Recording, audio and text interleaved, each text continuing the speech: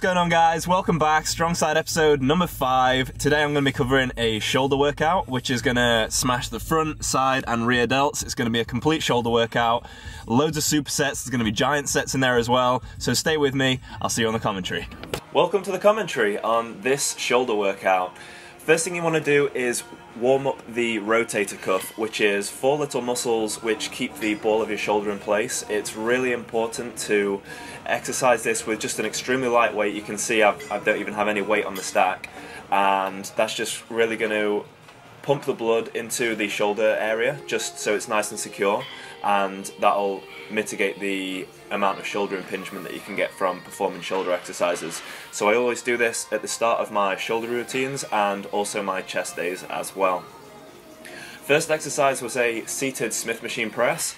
I really like using the Smith machine. I don't use it every time, probably every other time that I do shoulders. I do like to do standing barbell press as well. But with the Smith machine, it allows me to keep constant tension throughout the entire range of motion, and I just get much more of a burn in my shoulders than if I am using just like a regular barbell. So gradually increase the weight on each set by 5 or 10 kilograms, and just until I was performing maybe 6 to 8 reps, and then drop setting at the end as always.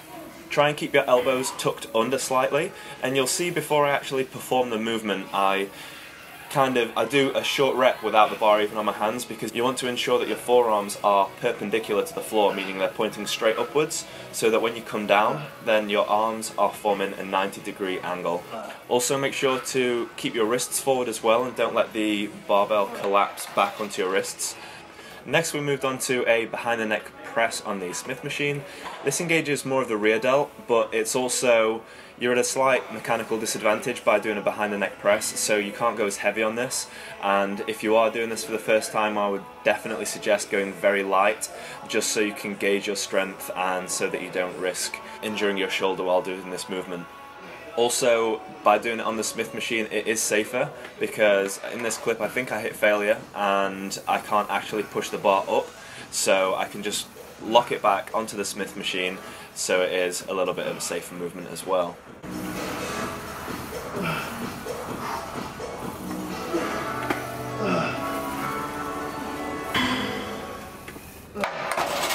Next we moved on to I call these head clears, which are, as you can see, just pressing the bar up from the anterior and posterior position, and just enough to clear my head, and keeping that tension on the shoulders the entire time. There's no rest, there's no locking out of the elbows, so this is a real burn for the shoulders, and I really like this movement because it just activates all of the heads of the shoulder. So that's the front, side and middle, or the anterior, medial and posterior deltoid. And the pump I get from this is ridiculous, so I definitely suggest trying this one. I also do this one at the end of the workout, just because it gives my shoulders such a burn, and this is also why it's really important to warm up the rotator cuffs, because this is kind of hitting them by moving the shoulders at different angles. So again, I stress warming up your shoulders properly before you do this exercise. So we did 3 sets of this exercise. I like to start off my shoulder workouts with a lot of pressing movements, just because the compound nature of the exercises allows me to use a little bit more of the secondary muscles like my triceps, which just helps to push a little bit more weight. And I just finished off the set with a few partial reps. The next exercise was seated dumbbell press. It's really important to do dumbbell movements for shoulders as well, and any unilateral movements, which means that each side is working independently, because if you are using the Smith machines all the time, or barbell movements, then if you do have one dominant side, like for me it's definitely my left side is outgrowing my right side, so it's important to put unilateral movements into your workouts, because if each muscle is forced to work at its own rate, then there's no assistance from the other side to help you shift the weight. So I think from now on I'm going to move into unilateral movements to start, so my workouts for shoulders in the future will probably be starting with dumbbell press instead of the Smith machine, because like I mentioned, my left shoulder is outgrowing my right shoulder very quickly. So it's not deliberate that I put the camera on this side, just because this is my bigger shoulder, but yeah. So I did 3 sets of this exercise with a drop set at the end. I tend to do drop sets maybe 2 or 3 times in my normal workouts, but for shoulders I do it pretty much at the end of every exercise just because I get a really good burn. Shoulders is one of these days where I prefer doing a lot more volume, so dropping the weight and really pumping out some reps allows me to hit that level of volume.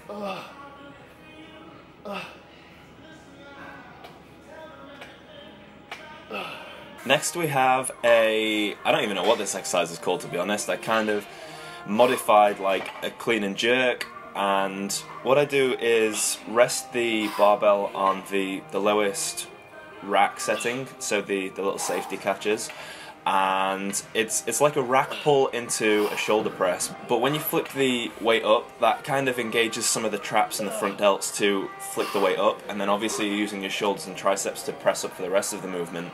And I don't know what it is, it must be the pre-exhaustion from the flick up to the top, but this is a very difficult movement and can't be performed with that much weight.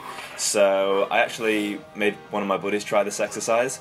He's a very strong guy and he's from like a powerlifting background, so he can usually shoulder press a very heavy weight, but when I made him try this exercise, he was astounded at how few reps he could do with only a 10 kilogram plate on each side and the barbell itself, just because the sheer volume and Olympic style movement whilst using a bodybuilding tempo, so lifting the weight up slower, not using that much momentum to bring up the weight and then controlling it on the way back down, just really burns. Yeah, put your shoulders back.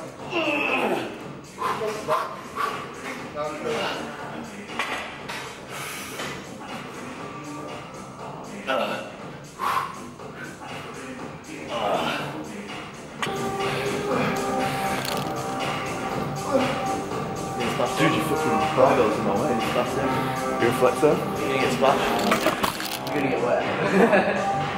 Oh, it hurts so bad. So I carried on with this exercise. This was feeling really good. I kept the weight consistent throughout. I didn't need to go much heavier because my shoulders were already pretty tired from all the pressing movements. So if you are going to try this movement, you can use a little bit of leg drive when you are approaching failure on maybe like the last 1 or 2 reps, or if you hit failure just by sticking to the form and then using that leg drive to give you an extra 2 or 3 reps, then that's perfect. That's what I'd really encourage you to do.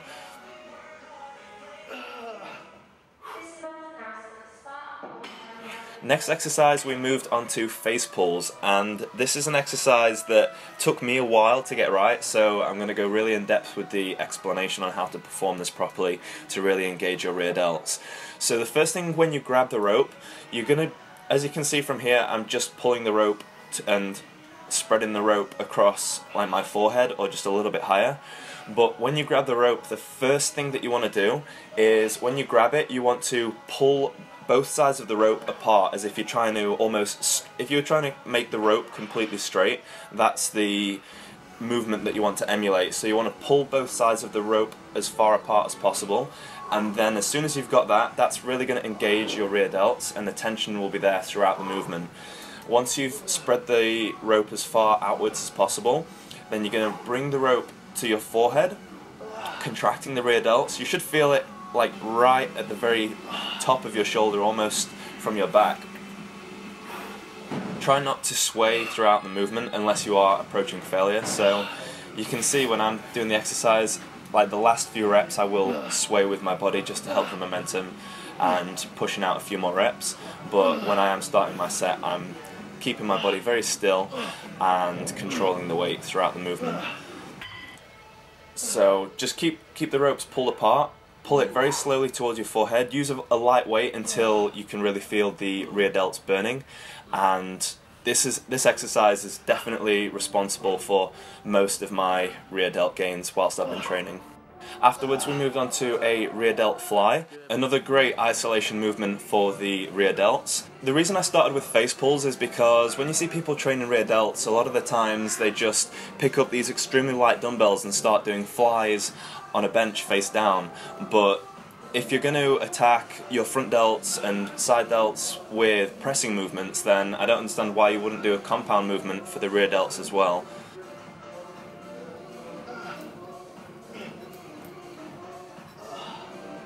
The importance of training your rear delts is that it really fills out your shoulder from the side, so you can often tell who's a novice in the gym because they'll have really well developed front delts from bench pressing and doing shoulder press, but they often neglect the rear delts. Really sits in the back movements as well, so it's important that you are training those as well. And like I said, it just really fills out your shoulder so it's nice and round and capped off from the side. So last exercise is going to be a 4-part giant set. A giant set is when you do one exercise into another, into another, into another with no rest in between. So this is going to be a 4 different exercises, all in one set, barely any rest in between. And then I'm going to take 1 or 2 minutes rest and then do it again. So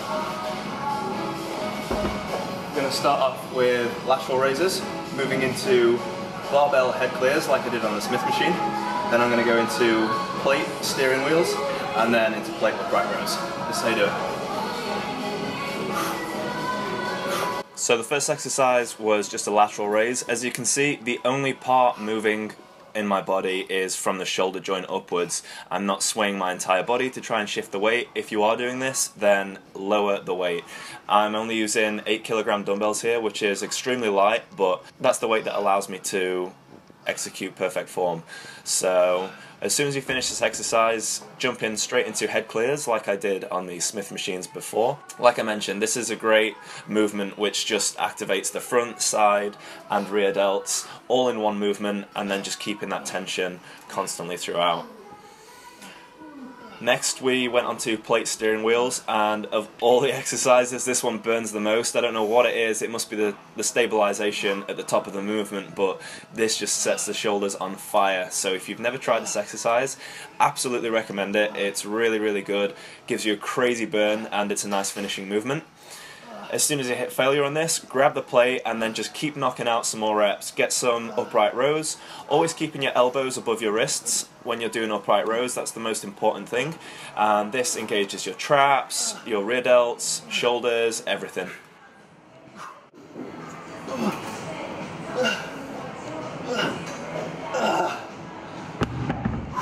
Set 1.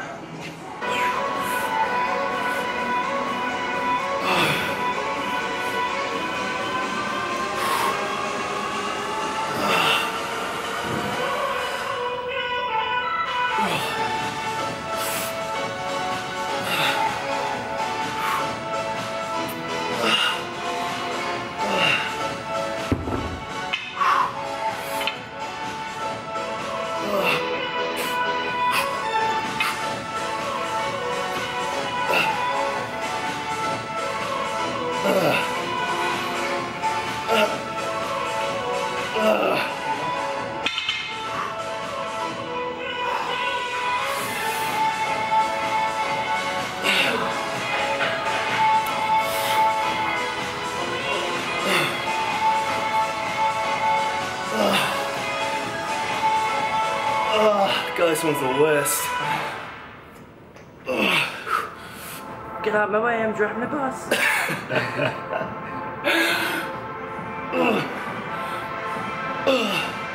out of my way. Driving to Gain City.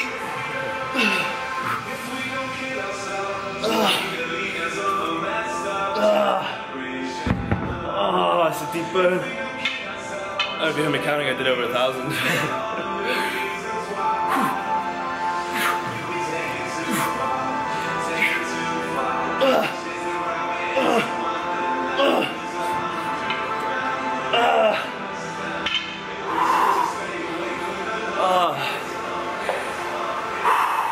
That's the end of today's shoulder workout. I hope you enjoyed. Thank you for the support, and now it's time to relax and watch 300.